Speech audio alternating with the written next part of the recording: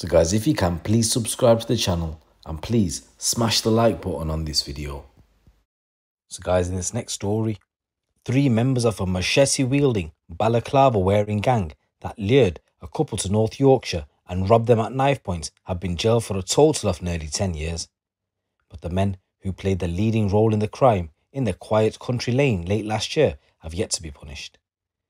Deborah Smithies, the prosecutor, said the victims thought they were about to inspect a £26,500 truck that had been advertised for sale online. They followed directions from their home in Berkshire to Farnham Lane in Knaresborough on November the 2nd.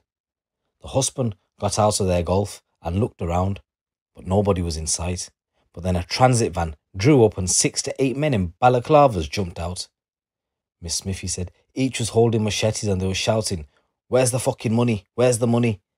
The husband said they didn't have any money or any watches. They then shouted that they were going to kill them and again demanded to give them the money. One held a blade to the victim's throat. The couple were told to throw their phones to the ground, which they did. The wife was bundled out of the Golf and the gang drove off with the Golf and the transit van. The husband had intended to pay most of the truck's price by a bank transfer, but had bought nearly £7,000 in cash, which was in the Golf. 2 of the gang were arrested shortly afterwards, and a third, Ben Alexander Stevenson, later. So sentencing Jack Duke and Ben Stevenson, the Recorder of York, Judge Sean Morris, said, "It is with great regret that the people I consider must have had the leading role in this enterprise are not in the dock. That is often the way when serious crime is committed." He jailed Duke of Leeds for 38 months plus 9 months for other offences he had committed in Leeds prior to the robbery, and Stevenson of 2 years and 9 months. He had earlier sentenced Callum Peterson, who is 23, formerly of Bradford, to 3 years and 11 months, and all 3 pleaded guilty to robbery and carrying a machete on the basis they were not the main men. Duke was on a community order passed 3 months before the actual crime. For Duke, the defence said that he had fallen in with the wrong crowd because he had been isolated socially. He had been severely injured when he slid under a bus when he was 11 years old and spent 4 months in hospital, and he's still suffering the after effects. The defence of Stevenson said it's beggars belief that he had gotten himself involved in a serious crime, and Stevenson's barrister said he regretted it very much. He said unlike the other 2 who had been arrested shortly after the robbery, he had been arrested later and identified by a fingerprint on a machete. He had worked in the salvage business and in farming. So guys, this is a new story coming from North Yorkshire ways. So guys, in this next news story, a skydiver who murdered his girlfriend after she confronted him about the word that begins with R of a teenage girl at work has been jailed for life. Ashley Kemp was jailed for a minimum of 19 years by a judge who told him he had shown nothing but self-pity to the end. The 55-year-old was handed a life sentence for the murder of mother of 3, Claire Armstrong, who was also a skydiving instructor and owned a beauty salon. Kemp, a skydiving instructor and pilot, placed his hands around Ms. Armstrong's neck for what seemed like an eternity, so no one else could have her, it was heard.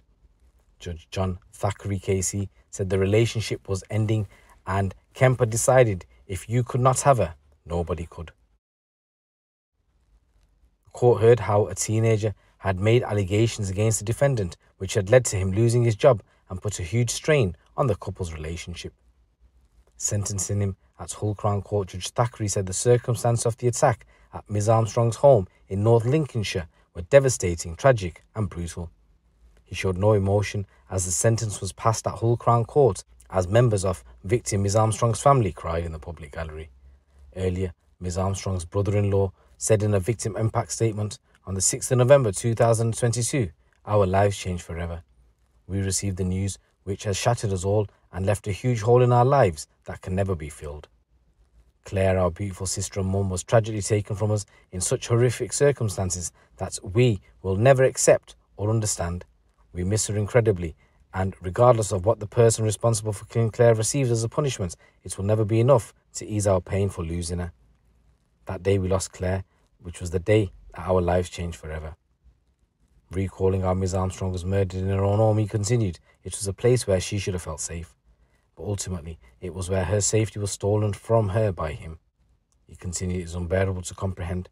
Her youngest son, who is 14 and needs her most, and has had his mum ripped apart from him. Life, since that horrible moment in November, we cannot remember a day in which we did not cry. We cannot remember a day when we laughed. So Kemp admitted manslaughter but denied murder, leading to a 6-day trial at Grimsby Crown Court, which ended with a guilty verdict last week. So in passing sentence, Judge John Thackeray Casey said he was satisfied that Kemp strangled Miss Armstrong so no one else could have her after she ordered him to pack his bags and leave her home.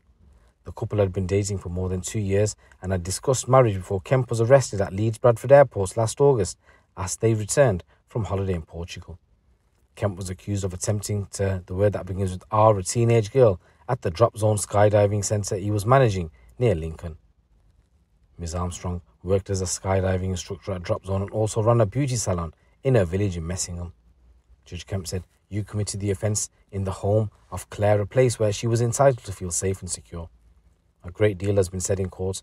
I emphasise wholly properly about the devastating, tragic and brutal circumstances of the death of Claire Armstrong. Her untimely death, coupled inevitably with the impact of what occurred on her family and those who were close to her, are a critical consideration. No sentence I impose can give the sons of Claire their mother back. No sentence I impose can undo what you, Kemp, have done. All I can do is impose what the law considers to be the appropriate sentence for a case of this nature. I take into account the victim's personal impact statement, which describes better than I ever could the devastation that you have caused. It is perhaps impossible to put into words how they feel, but perhaps the statement which has been read out on behalf of the family gives some indication of the devastation you have caused." He said Ms. Armstrong had so much to live for, and adding she was obviously an impressive woman with her own business whilst also working as a skydiving instructor. She was a much-loved mother. The judge went on to say, "You decided that if you could not have her, nobody could, and you launched a brutal attack on her. Firstly, you struck her twice to the head, breaking her nose and causing injury to her forehead. You then pinned her down and strangled her with such force that you broke a bone and the thyroid cartilage. Injuries to her mouth indicated that you also smothered her mouth, no doubt to prevent her from screaming for help. She was undoubtedly fighting for her life, evidenced by the injuries caused by your forehead and the fact that she had bitten her tongue. I reject your account that she was attacking you." He said, "I have no hesitation," concluded, "so that I am sure that you intended to kill, although I accept it was a briefly held intention." He also noted that Kemp had lied about the time of the murder. Kemp claimed his 999 call in the early hours of Sunday, November the 6th, 2022. He had killed Ms. Armstrong only 2 hours earlier. But the prosecution claimed she had died much earlier, possibly early on the Saturday morning when she stopped responding to WhatsApp messages from her pals at the skydiving place. The judge said Kemp had been caught on CCTV in the early hours of Saturday morning with clear injuries to his face. The trial also heard that while Ms. Armstrong was lying dead in bed in a dressing gown wrapped in a duvet, Kemp let the dogs out 3 times and wrote a suicide note. So the judge, as I said, jailed him for 19 years. I just want to say rest in peace, Ms. Armstrong, and my condolences go out to your family. It's your boy GT. Keep it locked, keep it real.